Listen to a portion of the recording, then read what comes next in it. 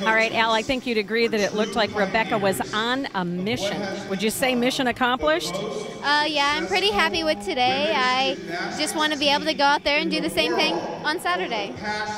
Tim Daggett said that he thought this was the best he had ever seen you string together 4 performances in one night. Would you agree with that? Yeah, I did pretty well. It's probably the best I've done so far this season, and I'm just getting ready for what comes next. Everybody has been talking all week long that this is your competition to lose, and you are the overwhelming favorite. Do you feel like you've had a target on your back? I don't think about it at all. It's not something I really think about. I'm here, and I'm ready to compete, and it's just what I like to do.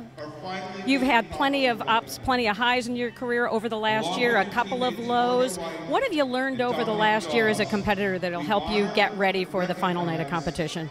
You just have to take one thing at a time and one day at a time and push through everything and just try your hardest. Has it been fun to watch Alicia out here competing, to have her back? I'm very happy for her, and I'm glad she's starting again, and she did great today, and I hope she does good on Saturday.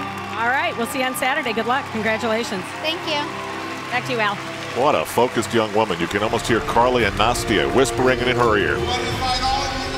Night 1 is done. We know who's number 1. We'll talk about it more when we come back on Universal Sports.